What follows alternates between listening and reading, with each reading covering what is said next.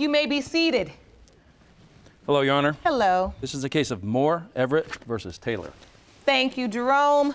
Good day, everyone. Good day. Today, two people with two different mothers are here claiming the same defendant could possibly be their biological father.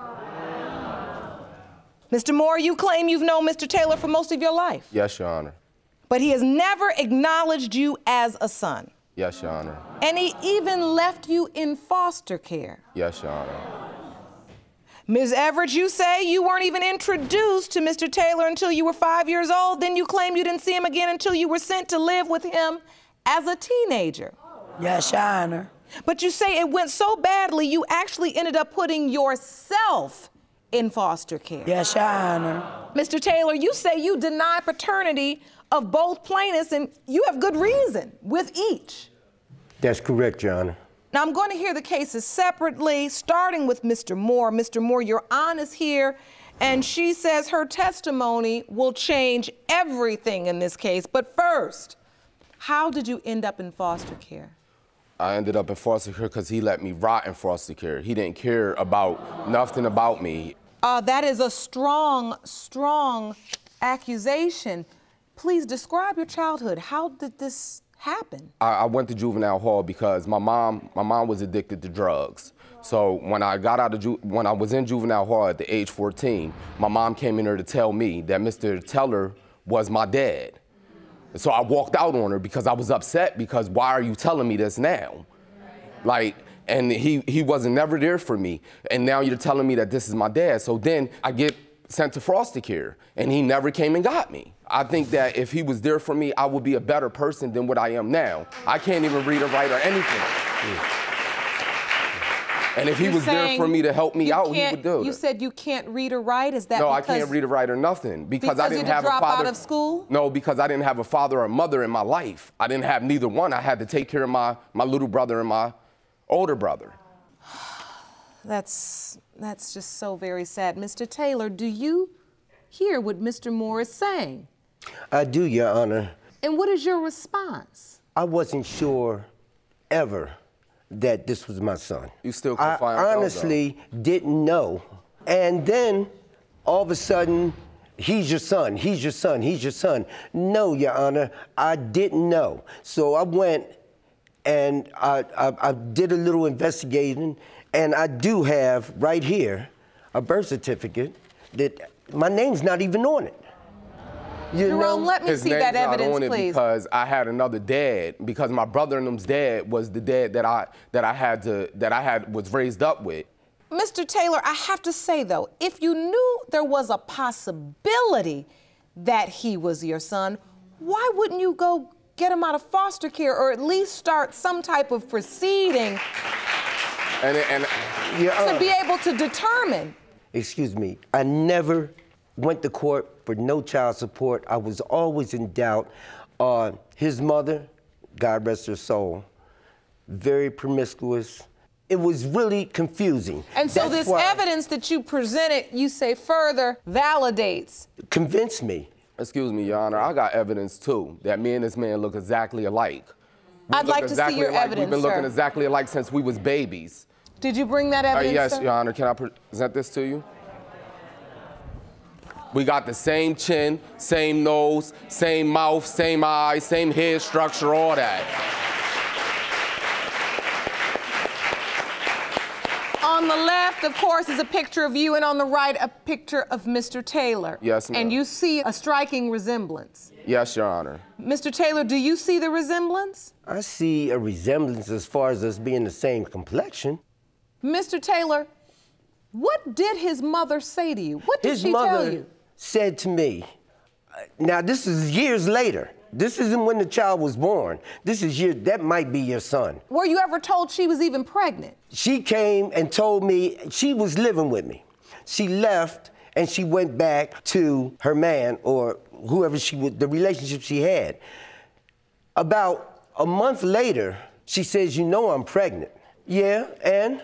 You know what I mean? You done went back with the guy that you left to be with me. Now you're back with him. Now you're coming back and you're telling me that you're pregnant? if he knew that I wasn't a biological child, my mom told him, because my mom would not lie to me and tell me in jail. She told me in jail that he was my dad. And then I get locked up and my mom comes to me and tells me, oh, Gregory Teller is your dad. But at in the same jail, time, I walked out on her. But she don't come back. She came back to me and told me that's not your son. So, Mr. Moore, you're saying as you're lost out here in these streets, you're doing things young men shouldn't have to do. You are longing for a father figure. Yes, yes, and I don't have one of those. So now that I got my kids, I make sure that I'm their father figure. That's exactly what you should do. I'd like to go to your witness now, if I may. Ma'am, Yes. Ms. Twyman. Yes. Please tell us what you know about this situation, Mr. Moore's upbringing, and how can you add? Mr. Moore's mother is my sister. Okay. Okay. My sister told me that Mr. Taylor could not be the father of Mr. Moore. Literally out of her mouth. If you want more episodes of Paternity Court, make sure to subscribe and click on the notification bell. And she told you this in what context? Because I guess when she got pregnant, she was also sleeping with other gentlemen. She's always done that. And also I've seen gentlemen come out of her house. Why would your sister, at the position this young man was in, go to him and tell him Mr. Taylor is your biological father? I can't speak on that. You don't know why? I wasn't there when she told him that. Well, the only way we can move forward is to have the result. Jerome, the envelope.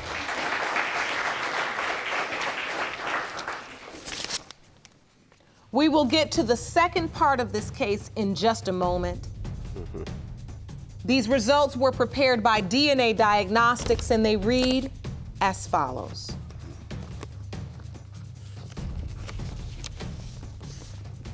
In the case of Moore, Everett versus Taylor, pertaining to 31-year-old Eugene Moore, and as to whether Mr. Taylor is his biological father, it has been determined by this court. Mr. Taylor, you are his father. Mr. Taylor, I can see you have tears in your eyes. What are you feeling right now? I'm feeling that I finally know instead of doubting for all these years. 31 years old. I could have been in his life so much earlier if I wouldn't have let situations and people talking to me interfere with what I had to do as far as being a father. I want to try my best to make it up as best as I can. Would you like to give your son a hug? I sure would. I love you too much. All right. So I think it's time we move on to the second part of this case. Ma'am, please explain to the court, what was life like for you growing up? I never had a father figure in my life. I didn't meet Mr. Taylor until I was 5 years old. He came to my house in Philadelphia. I came outside, my mom was like, somebody wants to meet you. Your dad wants to meet you. I said, my dad? He was like, yeah. So when I went to the car, he was like, I'm your dad. And he said, oh, I'll be back to see you again. I never seen him again until I was 14. Until when my mother sent me. Mr. Taylor, do you remember this? I remember it vividly. I doubted her from the beginning. The way that I met her mother, the relationship that I had with her mother, which was a very brief relationship. To begin with, let me explain in the beginning. Her mother, lived with me for a month. She left, and I didn't see her no more. And then the next time you see me, you got a baby and you saying it's mine. And right after that, I was incarcerated. I was gone for 5 years. Okay, can I When I say came something? home. Yes, And just one moment, ma'am. What I want to understand from you, sir, is when she was 5 years old, you still had doubts, the same doubts you had when you saw her when you were a baby. That's correct. Because was this relationship with her mother exclusive, or were you aware? No, it wasn't exclusive at all. Did you know if her mother was sleeping with other people? I knew her mother was sleeping with others. How did you know that? I know that because friends of mine, long story short, after I met her mother and she stayed with me for that month, I was getting all kinds of feedback from my friends, from people I knew. Oh, you dealing with her now? You know about her? You know what's up with her? They were kind of like laughing at me for even dealing with her because they knew how promiscuous she was. And then the next thing you know, I'm tagged with this child. I don't know nothing about it. I go to jail, I come out of jail, she's 5 years old. I go past to see the mom. She tells me, this is your daughter. Okay. For these 5 years, were you made aware anything about him? All Nothing. I know is it was a man named Greg. I didn't have a daughter-father relationship. I didn't go to amusement parks when my friends went to amusement parks. I didn't go to parks. I didn't go to family reunions. I didn't go to no type of anything. He was nowhere in the picture. Your Honor, from 5 to 14 years old. I wasn't in the picture is because I had all the doubts that I had as far as the mother's And concerned. so when this next encounter happened at 14, right? What happened? I was sitting on a Greyhound bus to Harrisburg, Pennsylvania. My grandfather, his father gave me his number. I called him and said, I'm at the bus station. He came and picked me up from the bus station, took me to the same woman's house with his daughter, treated me, neglected me, didn't enroll me at school, enrolled me at school, didn't buy me school clothes, he didn't buy me sneakers, he didn't buy me school supplies, he didn't buy me food. She was, at times, Your Honor, she was in high school, and she turns around, every 5 minutes, I'll go up to the school, she's playing hooky. So why is it you decided to take this girl in at age 14? I cared. I wanted to reach out. They said that this was my child. She takes and calls me on the phone. I'm at the bus station. I'm not going to leave her at the bus station. I'm not going to do that. So when she called to, wait a minute. When she called to say I'm at the bus station, did you know she was coming? No. What? No. The next thing I know, here she is. I got to enroll her in school.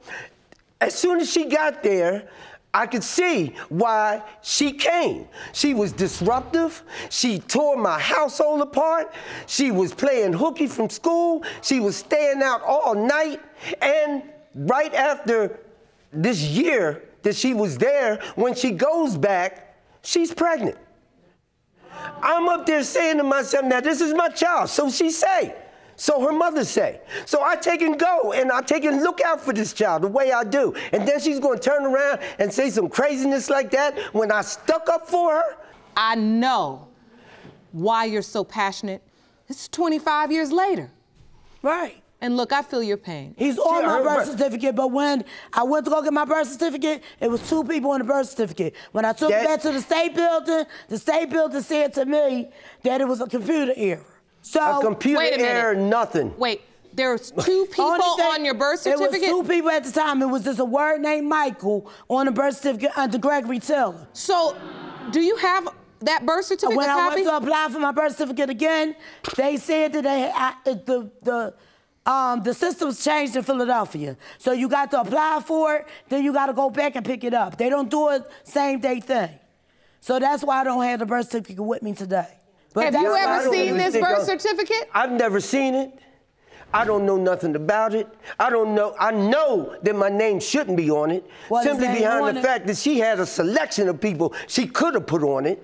And I'm just being honest about that. And it's not that I'm disrespecting her mother. I'm just telling you how her mother was. The only way to figure out whose name should rightfully be on that birth certificate is to get the results. Jerome, I'm ready. Thank you. These results were prepared by DNA Diagnostics, and they read as follows. Do you want to watch Paternity Court on TV? Go to paternitycourt.tv to find your local listings. In the case of Moore, Everett v. Taylor, pertaining to 43-year-old Naya Everett, and as to whether Mr. Taylor is her biological father, it has been determined by this court. Mr. Taylor, you are her father.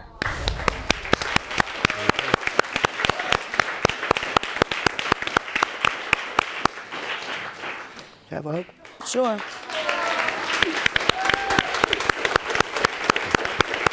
Yeah. Dad, you got your hands full with your little girl. But you know what? You're a man that has lived a long life of experience, life lessons. Just do the work, because honestly, you can fulfill for both of these. Young man, please stand up. Alongside your sister. And I do have a beautiful bride. Yes, you do. Oh my goodness, my day is complete. I have gotten a smile out of the beautiful Miss Everett. I'm so very happy for you. This court has resources for you to help you begin to work through this. We want you to take advantage of it. And I wish you all the very, very best of luck. Thank you, Rob. Court is adjourned. Ro, will you bring up Miss Moore and Mr. Everett, please? I want you all to know, in this courtroom, even though we have beautiful endings like we've had today, Yes. you all are adults now. Yes. So you know that happy endings take work in real life. They don't happen like fairy tales. You got to do the work, and your dad's got to do the work. We're going to hold him to it, but I want you guys to do some work too. And Mr. Moore, for you, I have a literacy program that I want you to be a part of, because I want you to be able to take your life to the next level in every capacity. I'm so happy for you. Thank you, Your Honor. So happy for you guys. Thank you. All right, good luck to you. Yeah. Thank you very Okay. much.